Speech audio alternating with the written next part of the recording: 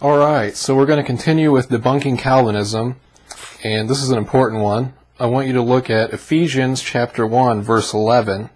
I'll read through verses 9 through 12 to kind of get the whole gist here of the passage.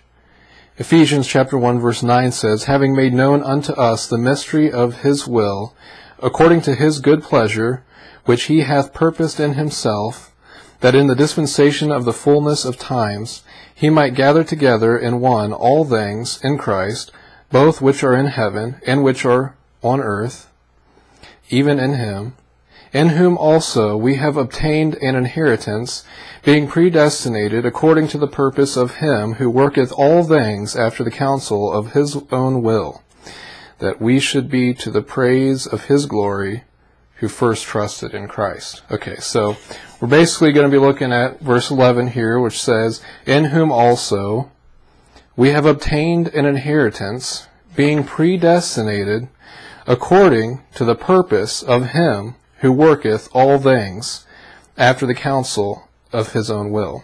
We're going to be particularly looking at this part which says, "who worketh all things after the counsel of his own will." Now this Calvinists will use as a proof text for their belief in determinism, that God has determined all things, that God decrees everything that happens.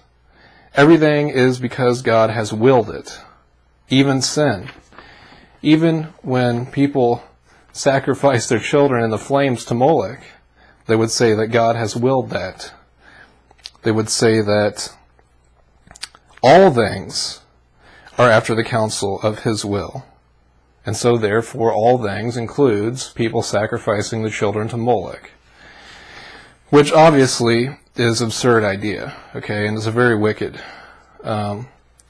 So it's this wicked idea that God has determined everything, okay, even sin, even evil. And so some Calvinists will resort to a distinction between God's effectuous decree and his permissive decree. But the result is the same, still having God ordaining sin.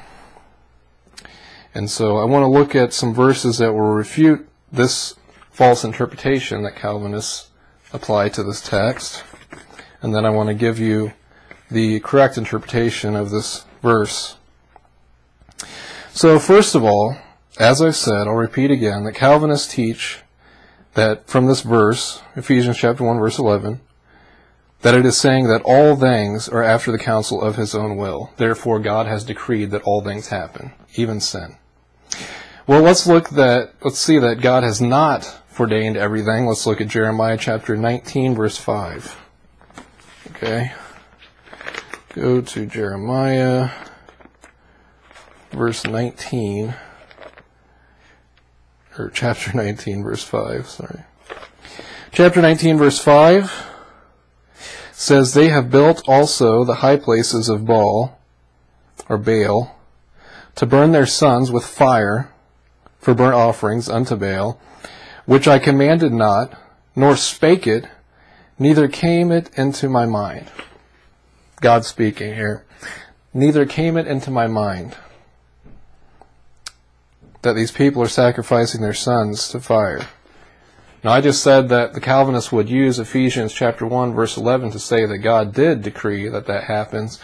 But here God says that he didn't command it, he didn't speak it, and neither came into his mind. Now if it didn't come into his mind for these people to do these things, then obviously he didn't preordain it. Okay, he didn't foreordain it. He didn't decree for this to happen. And it's absolutely foolish to even think so. Now, I want to show you also a couple instances in the Bible where chance is mentioned. Now, if determinism is true and God has decreed everything, then there is no room for chance. But we do see it in the Bible. Deuteronomy chapter 22, verse 6. Deuteronomy 22, verse 6. Okay. A little bit further. Deuteronomy 22, verse 6 says, "If a bird's nest chance to be before thee, in the way, in any tree, or on the ground, whether they be young ones or eggs, and the dam sitting upon the young, or upon the eggs, thou shalt not take of the dam with the young. So anyways, we see chance there. If a bird's nest chance to be before thee. But if God determined everything, there's no such thing as chance. God would have determined that the bird's nest be there or not be there. And let's look at Luke in the New Testament, chapter 10, verse 31. Not too far. Luke 10:31.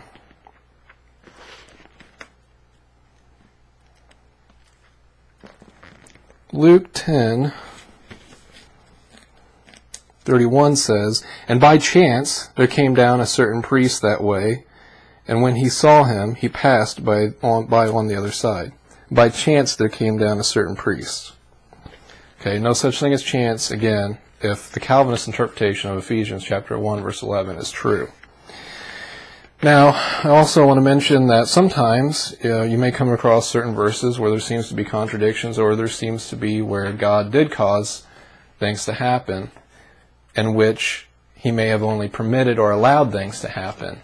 Okay, such as in Job, we see that Satan does things to Job, and then there are passages or verses where maybe these things are attributed to God. And that's because God permitted these things to happen, not because God caused them to happen. And you need to know that there's a huge difference between God causing or determining something to happen and God allowing or permitting something to happen. Okay, and we still have questions. Why does God allow or permit certain things to happen that we don't have the answers for? But the important thing to know is that Calvinism is false. The interpretation of Ephesians chapter 1, verse 11 is false. And God has not determined everything, including sin. That's absolutely wicked. So, God is holy. We know that about God. The thought of God ordaining sin is far from him. And so, you need to know that this interpretation of Ephesians chapter 1, verse 11, the Calvinist interpretation that God has determined all things, including sin, it destroys man's free will, which is obvious. Calvinists reject the idea that man has free will. It destroys man's responsibility. It destroys evangelism. There's no reason to evangelize. It destroys prayer. There's no reason to pray to God. And, or we shouldn't expect anything to happen from prayer. And many other things. Okay, it just makes the Bible foolish, and it's a mockery. So let's get down to the correct interpretation of Ephesians chapter 11, or chapter 1, verse 11.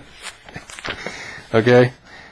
Ephesians chapter 1, verse 11 says, again, "In whom also we have obtained an inheritance, being predestinated according to the purpose of him who worketh all things after the counsel of his own will."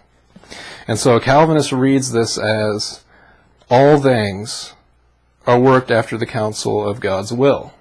So everything happens according to God's will. Rape, incest, murder, so on and so on. Everything that has ever happened or that ever will happen is according to God's will. That is false. What is being talked about here in this passage? Well, we need to look at the context, and that's what Calvinists and everybody's going to get wrong on any kind of false teaching, is they're not getting the context right here. What is the context of this verse? The context is obtaining an inheritance. We see at the beginning there in chapter 11, "In whom also we have obtained an inheritance, being predestinated according to the purpose of him." Okay, predestinated in what? To obtaining the inheritance. Who? Those who have trusted in Christ. We see in verse 12 that we should be the praise of his glory who first trusted in Christ. Those who first trusted in Christ are predestinated to obtain an inheritance. And this is according to the will of God, specifically. And so, I would say to you that the correct way to read this verse, to understand it, is that Ephesians chapter 1, verse 11, is that all things after the counsel of his own will are worked by him. And so therefore, those who have trusted in Christ, being predestinated to obtaining the inheritance, that is according to his will, and so therefore it is worked by him. So therefore that whatever God wills, he's going to accomplish. Okay? It is him who worketh this, that whoever trusts in Christ obtains the inheritance. They're predestinated to it. Because God has willed it, and he works it. It's by his power. Okay?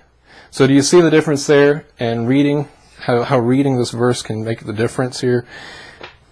Ephesians chapter 1, verse 11. So that him who worketh all things after the counsel of his own will.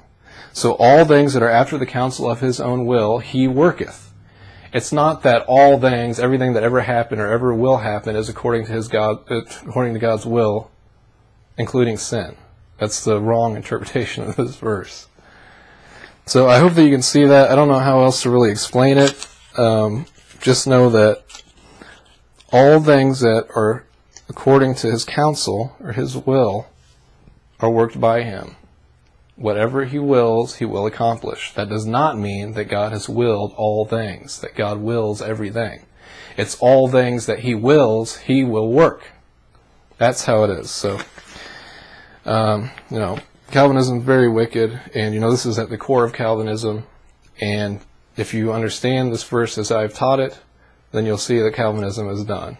Okay, I've already refuted multiple important verses. Any one of those that once you understand that the Calvinist interpretation is wrong, Calvinism is done.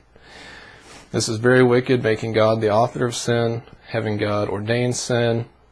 It's against the nature of God, the character of God. And, it makes the gospel pointless and everything else. So, Calvinism is very, very wrong, and that's why I think it's very important to be debunked. And I'm going to end this video now. Just look over those verses that I gave you. Let me know what you think about it. Thanks for watching. God bless.